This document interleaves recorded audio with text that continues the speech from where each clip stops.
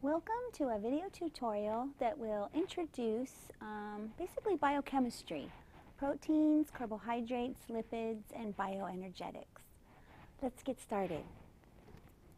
So as from an energetic point of view, it's all about metabolism.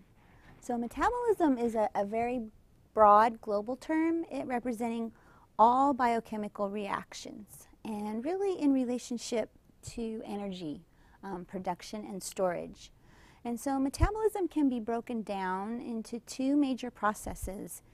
Anabolism, which is synthetic, and we'll see reductive, and this requires energy. And then catabolism is degradative, and so we're starting to be aware of oxidation as a degradative process, but this is how we produce energy. So if we look at metabolism overall, here's our food.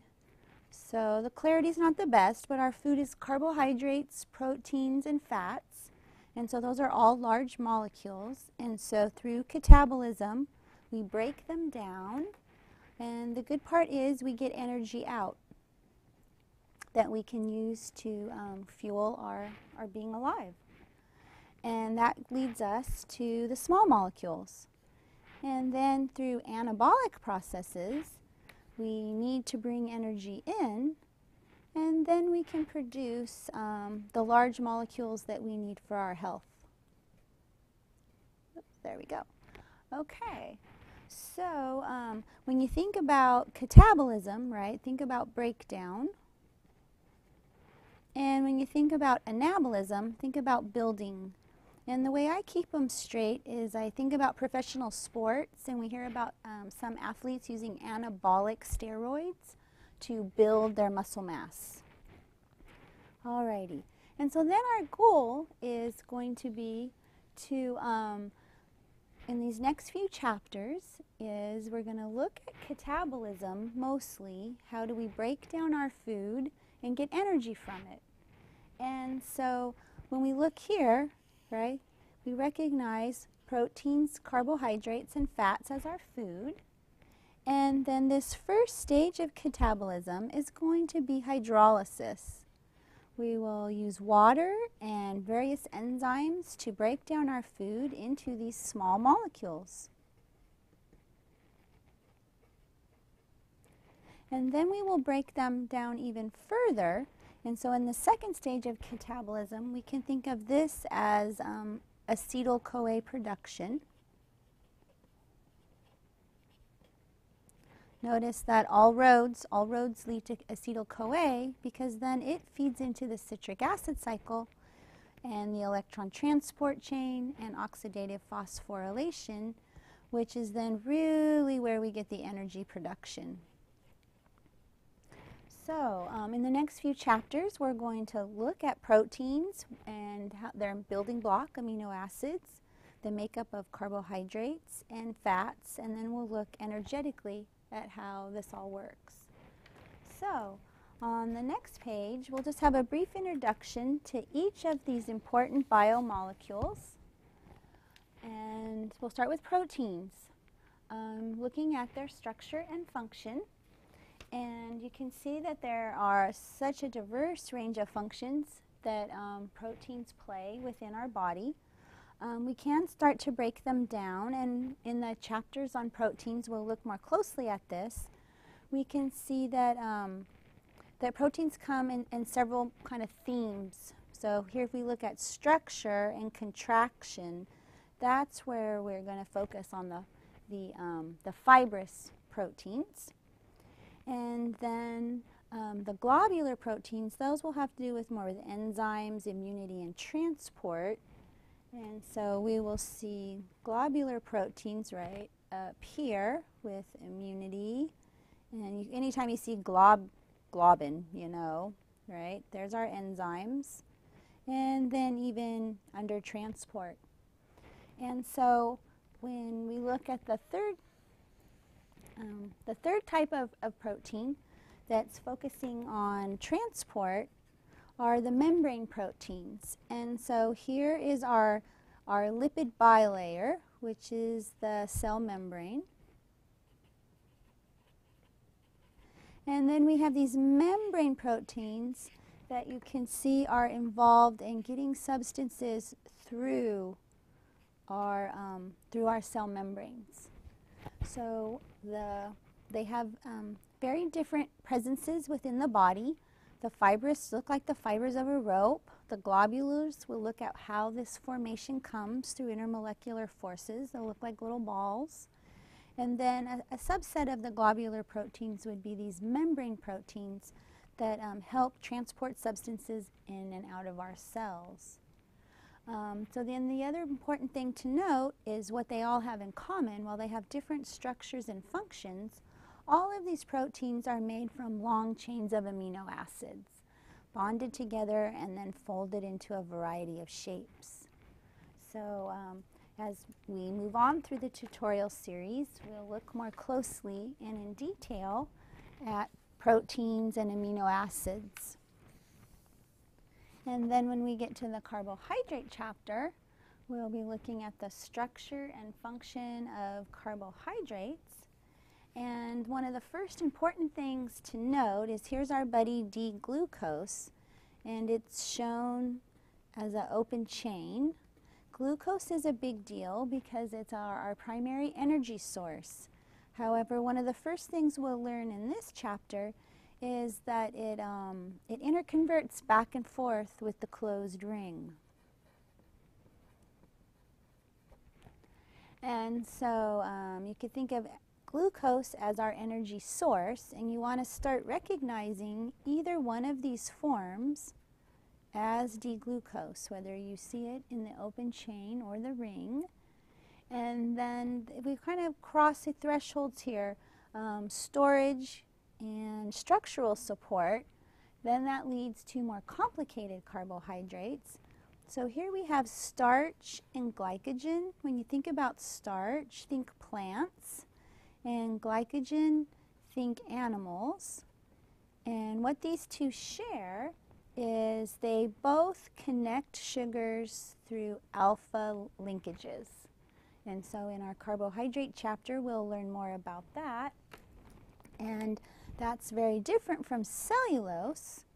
So when we think about starch and glycogen, we're thinking more about energy storage. And when we look at cellulose, we will learn that there we have beta linkages. And then this is more about structural support. And so we could note that the very uniform linear arrangement here of the beta linkages allows for close packing, which would benefit in structural support applications. And then we'll notice here in our alpha linkages, notice all the branching. So we have another example of where the chemical bonding leads to different physical properties. And so we'll dig into all these details as we get into the carbohydrate chapter. And then a very third and very important function for carbohydrates is that they act as receptors on cell membranes. So once again here we see our cell membrane.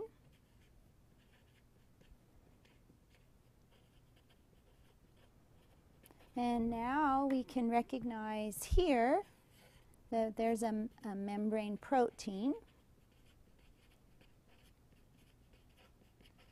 And then connected, so not only do we learned about all the functional groups of organic molecules, and now we'll start to look at them in the presence of the biological molecules, but now we see an example where we have a carbohydrate linked to a protein. So we can see it gets very complicated.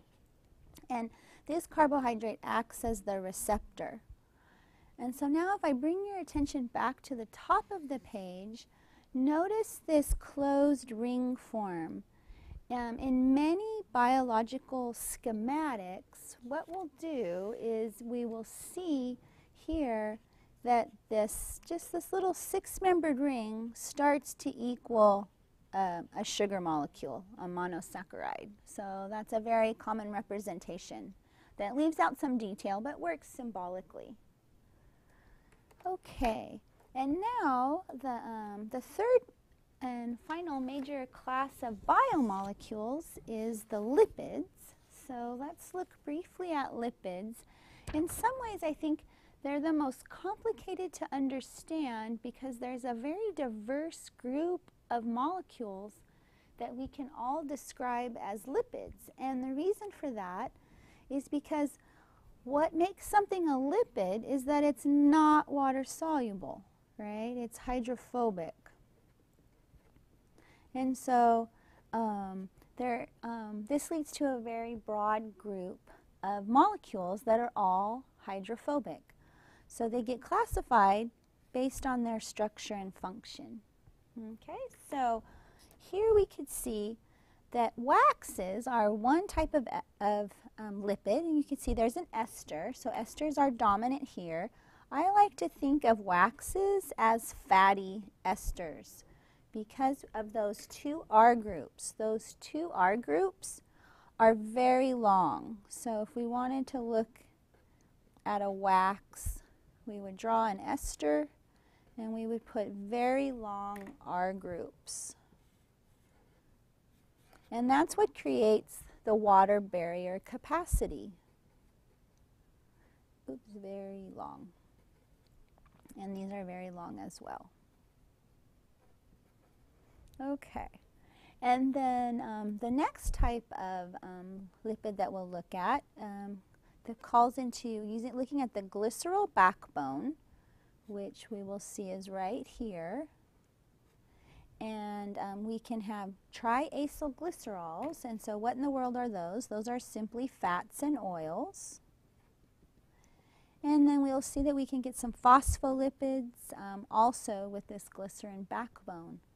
And if you're wondering what's the difference between a fat and an oil, right? So fats come from animals and oils come from plants. And triglycerides, they serve as our long-term energy shortage, another complement to glycogen within animals and starch within plants. And the R groups are the big deal, right? These are long R groups, and their structure is going to determine the physical consistency of the fat or the oil, right? So they determine whether a fat or an oil is a solid or a liquid. They're not going to be gases.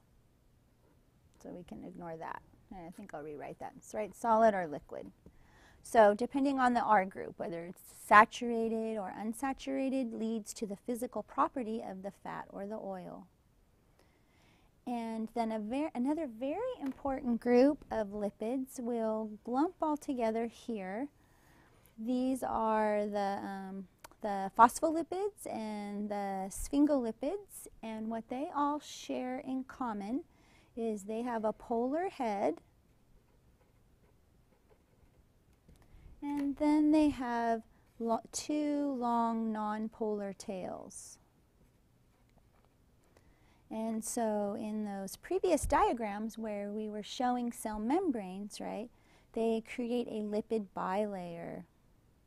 And so we'll look more closely at that as we explore our chapter on lipids. And then to finish up this group, we would have the steroids. And so the steroids, cholesterol and its derivatives, very important compounds, bile acids, vitamin D, sex hormones.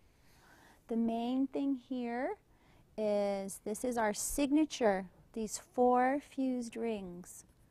You could think of that as the signature. If you see a compound that has these 4 fused rings, you know that it's a steroid.